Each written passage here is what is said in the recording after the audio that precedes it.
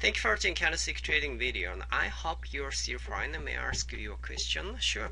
Here is my trading journal attached file.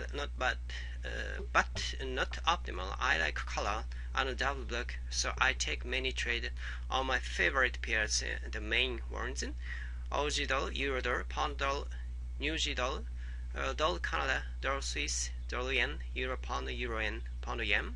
Now I think that this strategy gives wins if we get much trade. So should I look for other pairs like Aussie yen, Canada yen, Swiss yen, Kiwi yen? You can add these pairs. Other patterns. What other patterns should I look for other trades other than color double block?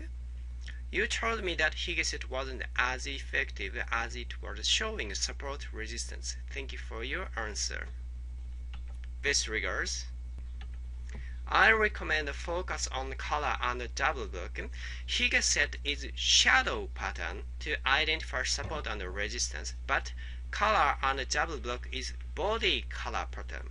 So if you identify color, double block, and hegeset, then confuse your trading decision. So I recommend focus on color and double block. Thank you.